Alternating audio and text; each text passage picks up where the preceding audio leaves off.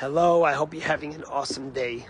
A good Erev Shabbos. This week's Torah portion is Parshat Chaye Sarah, which is the life of Sarah. We read about Sarah's passing and her burial in the tomb of Machpelah, in the cave of Machpelah in Hebron, by Abraham, her husband. And in fact, it's the first acquisition ever made in the land of Israel. And it's brought down in the Torah. And the rabbis tell us that Abraham refused. When Abraham came to Ephron, who owned it, the guy said, Abraham, you're such a prince, I'll give it to you as a gift. And Abraham refused to take it as a gift, because Abraham wanted to put down roots, and he wanted his right to the land to be in a contract and undisputable, that he bought this land and that he owns the land in Hebron. And it always makes me think, because Abraham understood that throughout the history of the world, the nations of the world will always question the right of the Jewish people to live in the land of Israel. And therefore Abraham said, listen, he could have got it for free. 400 gold coins, what Abraham paid for the cave of Machpelah, was a lot of money back then.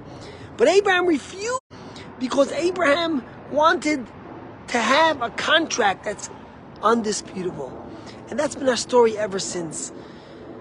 You listen to all the people that talk from the river to the sea, all the people that say they're worried about Palestinian rights, etc., etc. And then you tell these people, but 1 second, you're worried about a Palestinian state. They were offered a Palestinian state 7 times by the Balfour in 1948, in 1967, by Ehud Olmert, by Ehud Barak in 2000 and 2008. We offered them a Palestinian state. They never wanted it.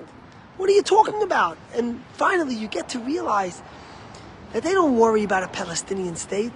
They just don't want Jews in Israel. And they don't want us to have the right to the state of Israel, to the land of Israel that God gave us 3,800 years ago, promised it to Abraham. And where in this week's Torah portion we read about the first acquisition of land, where Abraham buys a land in a plot in the city of Hebron. And by the way, every single year on this Chabad, there's a huge celebration in Hebron where 30,000 Jews come to spend the Shabbat celebrating that first connection of the Jewish people to the land of Israel. And unfortunately this year it's not going to happen due to the war and due to the circumstance. They had to postpone it, because in order to facilitate that, they would need a lot of military and a lot of police. And unfortunately, they need them everywhere else. So this year, there won't be that celebration of Hebron. But that doesn't mean that we're not celebrating that acquisition. And that doesn't mean that we don't cherish the gift that God gave Abraham in a land that's ours. That is undisputable. No matter what college kids say or what people on TV say, the land is ours. It's a gift from God. And with all the sadness and all the trials of all those who hate us, there's always so much positivity. And I saw a story in the news about this soldier who, on the day of the Black Shabbat, as they call it, him and his, I think it was a Givati brigade, who were experts. They were called to Nachal Oz, which is on the border of Gaza, and they fought for 2 days. And then he was split up from his group to Kfar Aza, which is right next to the border, and he fought for 2 days. And after he fought, the soldier came to the judicial rabbinic court of the army. He was supposed to convert, and he was studying for 10 months to convert. And he came, after those 2 days, he had a meeting, and he asked them to please expedite his conversion process. And the judges sat, and they looked, and they saw that he's done everything right. And then they gave him a chance to speak why he wanted his conversion expedited. And he got up and he started speaking. And he burst out crying. And he basically said that for 2 days I fought.